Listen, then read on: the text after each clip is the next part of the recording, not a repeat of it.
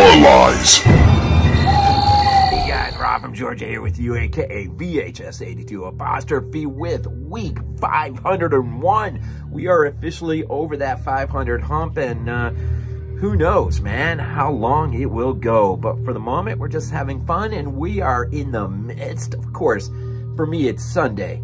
For you, it is Wednesday. And we are in the middle of a theme week. If you didn't notice, it is Independent Love. So this is the week that we get to give some love to independent filmmakers. And I decided I had to get this one. I have not had this one in my collection until just recently, but Dark Sky Films put out a pretty incredible release here of Henry, Portrait of a Serial Killer. Now, this is 1986. This is a John McNaughton film. His first of a few films that would come down the pipe, but this is his first, and it is independent to the core. And it is a lot of things to the core. You kind of get to the core of, or at least in a sense, you get kind of get to perhaps possibly know maybe a little bit of Henry Lee Lucas, for whom the film is loosely based upon, and his exploits, the murders that he committed or may not have committed. But it is a study in character, and it is not an easy watch. It is a tough watch. In fact, this movie has never gotten a regular rating. It is unrated. It was going to be given either an X or an NC-17, and for which the filmmakers decided, you know, I mean, leave it unrated. The film remains intact. It won't be edited, cut down, censored from what it is, and they ran with it. And it took some time. It sat on the shelf for about 3 years. But finally it saw the light of distribution, and boom, it became, once it hit the video shelves, MPI, distribution, or, VHS, once it hit the video shelves. And I remember, I can remember, this is one of those movies that I rented as a kid and had absolutely no business renting and bringing home. In fact, I don't even think I got through it all. It seems like I would have just shut that thing up probably right in around. No, I do remember seeing it, because I remember my stomach just dropping at the very concluding moment, the last framing shot of the movie. And I thought to myself, my God, what have I just watched? This movie, man, I can talk a lot, but let me just speak to the release here real quick, because I'm pretty impressed with this, man. Dark Skies, man. Stephen Thrower wrote us a little bit of an article in this book, which is inside. I highly, highly, highly recommend, if this is a film for whatever reason you have wanted in your collection, this is a great release, man. This is a great release. Reversible cover art, the extras on here, man. And I dove into quite a few of them. In fact, I listened to the commentary by director John McNaughton. In defense of Henry, an appreciation, including quite a few people are on that one, speaking to the merit of Henry as a film. Joe Bob Briggs is one of them. He's on there.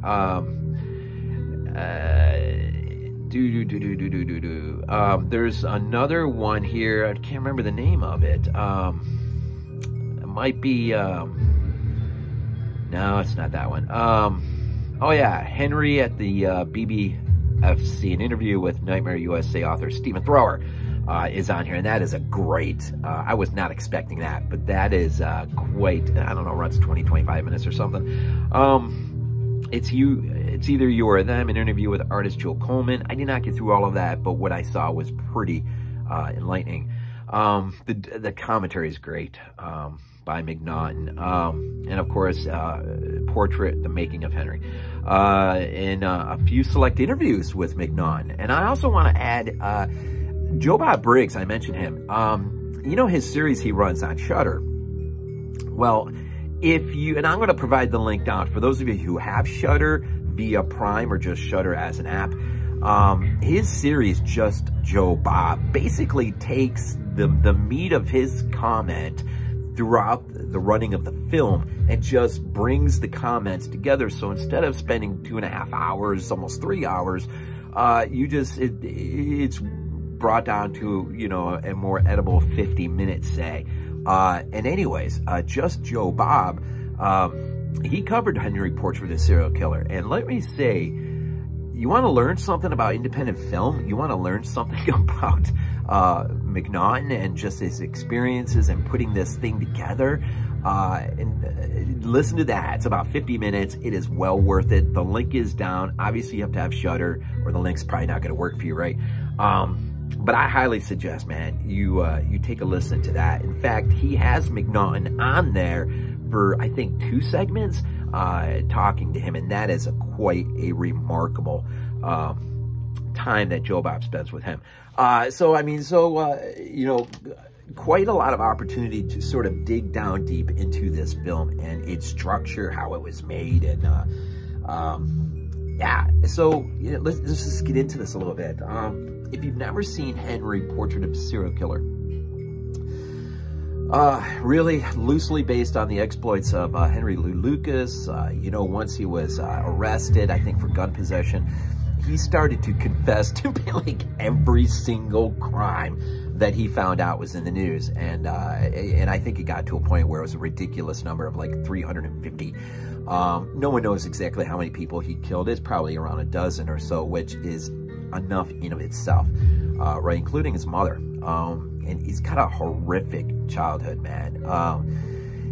You know, in the movie, it's portrayed that his mother was a prostitute and forced him to wear girls' clothes and watch her carry on her acts. If he didn't or resisted, she would beat him. Well, you know, that could have a real detrimental effect on your child as your child grows up. And this did have quite a terrible effect on Henry. And this, like I said, is a real study into the character and the nature of man's inherently simple nature, which I believe, but run amok, man, unrestrained. But for Henry, it is a bit restrained, which is weird to say, but even he has his lines that he won't cross.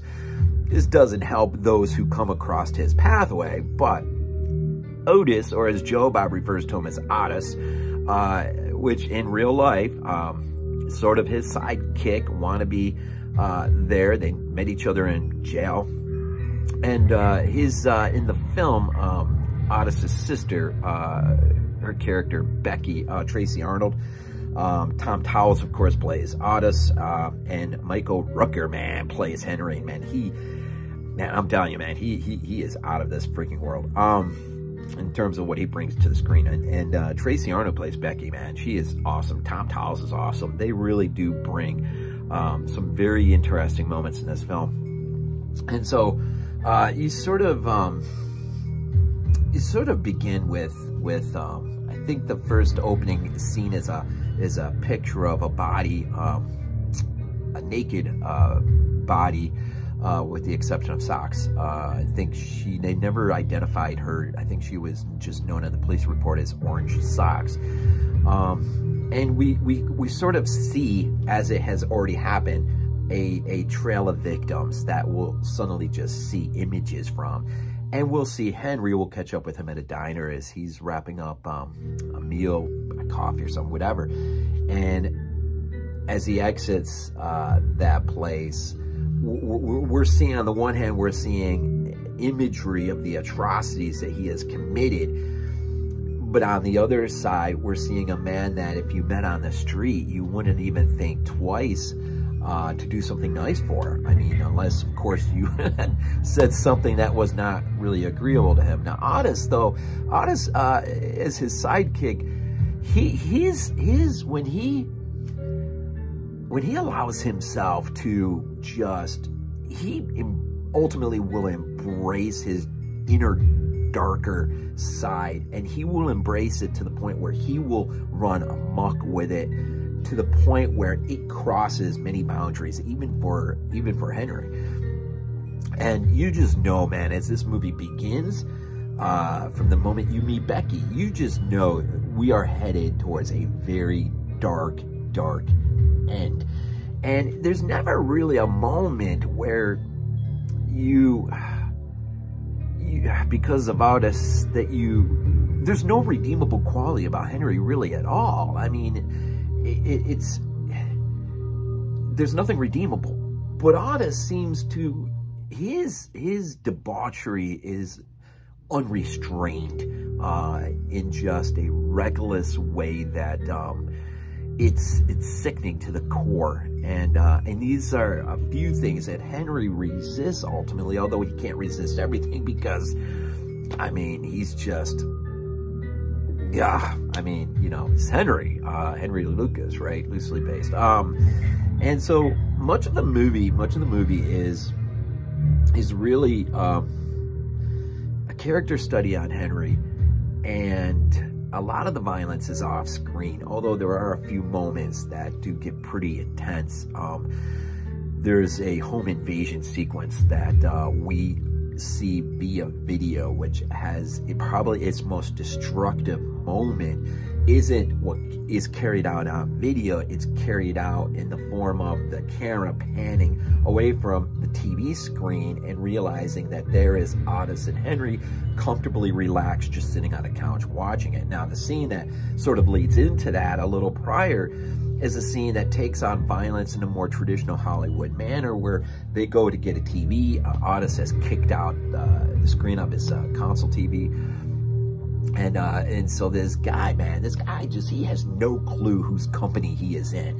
But he just, man, he treats these two, Otis and Henry, like they're beneath him, and he's no winner by any stretch. And Henry's willing to take it, and he ultimately gets to the point where he looks at Otis and just says, look, this ain't going anywhere, let's just go. Well, then this guy, man, says something, and Henry just turns, and you see the look in his face, man. You just know this ain't gonna end well for this poor guy, and they do. And you know, and it's so, anyways, so, you know, as a viewer, we're looking at this guy going, dude, you're messing with the two wrong people here. And when he gets what's coming, if we can go that far, we're sort of okay with it as a viewer because of how he treats them too. But then moments later, we're watching some debauchery that they committed inside of a home, where they just completely tortured and killed this poor family who had absolutely no idea that this was coming. And do any of these people ever know when real life terror invades their lives? Who's to know such things? And so there is a real contrast in terms of how we view violence, how we ought to view violence. I think it's interesting. This movie is not a horror movie. This is a movie that I think it strives to shed a little light on our inner darker selves and provide warning that this idea that we can kind of go through life seemingly okay it's a false sense of security, I think, because that's not who we really are deep in. Now, most of us will go through life and we'll never do what Henry Lee Lucas did, or any one of these people, right? We'll never do it. But we will act in ways contrary to the way we want to act, and we'll stop and look back and go, God, why did I say it like that? Or why did I even say that or do that, or whatever. So it is an interesting film. It is an interesting film. I know I'm just sort of, I don't know. Let me just, you know, one of the things I noticed in this movie that is, you know, this is the first time I've really kind of sunk myself in and viewed it probably since I was a kid and rented it. And I, again, shouldn't have, but yeah, I'm pretty sure Rob Zombie has really sort of been influenced by this, and you can see certain things, man. You know, there's just a moment where, you know, Otis and Henry are driving into the city. It's raining, And because it was filmed in 16mm, you just got the sense, right? It's the aesthetics of the rain falling, the darkness, but yet the street lights. And it really so reminded me of the opening scenes in H2. There's a lot of that, man. There's a lot of that. I don't know. I don't know what else to say. I don't want to really give away the end. I'm sure there's some out there that have kind of veered around this, and it's a film that probably should be, unless you're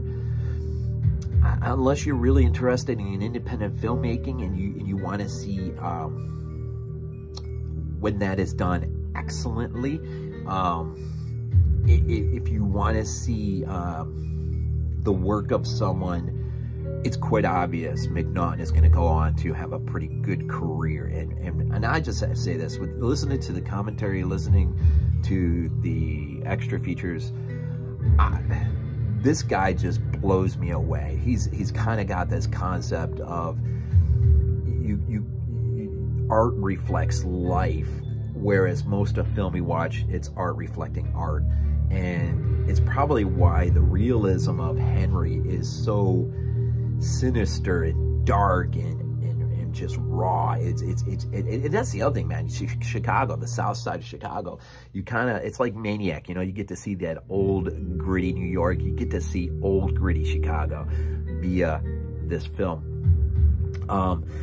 And you know, so there's this one scene in the movie, oh man, there's this one scene in the movie where Henry has moved himself out of the apartment from where Otis and Becky are, and just to kind of get some fresh air, he will run into this lady who's walking her dog, and she ultimately ends up starting to walk away after they've had a decent exchange, and Henry just sits there and he just watches her, and he just, you know, he's contemplating, man, and this poor lady has absolutely no clue who is standing there contemplating, just completely bringing her life to an end, and yet he'll choose, for whatever reason, to just walk off. And this girl has, this lady, old lady, has absolutely no idea of the reprieve she's been given. And there's a lot of that in this movie, man. Just watching Otis, man, he has this sick, twisted lust for his sister, which crosses the boundary with Henry. And ultimately, I'll say it like this: this will ultimately lead to Otis's doom. And what a Becky. Becky has left a husband and a daughter, a sort of fixed marriage in the sense that she just ran away from home, she was abused as well. And so you've just got this so much baggage, and you think maybe there's a chance for Henry and Becky to find some redeemable quality, some humanity, and yet you just know that's not where we're headed in this thing, man. Now, I watched this movie in black and white last night too, and that had an interesting aesthetic to it as well. And I know I've gone way over. I'm going to just kind of wrap things up, man. I didn't really get into the movie per se, but I think I hopefully shed enough light on, in terms of an independent, this was made for barely nothing, and yet what comes out on the other side is quite remarkable. This movie will get butchered, and of course, part of the video nasties, that era. 16mm shot in 28 days for under 110,000. Quite a remarkable achievement from a director who will go on and do movies like Wild Things, The Borrower, Mad Dog, and Glory. Quite a interesting filmmaker that is John McNaughton. The score, man, you hear a little bit, the score is unrelenting. Robert McNaughton, of course, brings that, and his, no relation to John McNaughton, but the score is absolutely unrelenting, and this movie is unrelenting, and it just refuses to give in at all, man, right to the very end in the final framing shots. It's just Henry is an experience, and it's an experience that you got to be ready for, or maybe it's best just left alone. So anyways, here in week 501, independent filmmaking, independent love, I bring you Henry, Portrait of a Serial Killer. Enter at your own risk, man. Enter in your own risk. As always, we end these things off with Go Bills.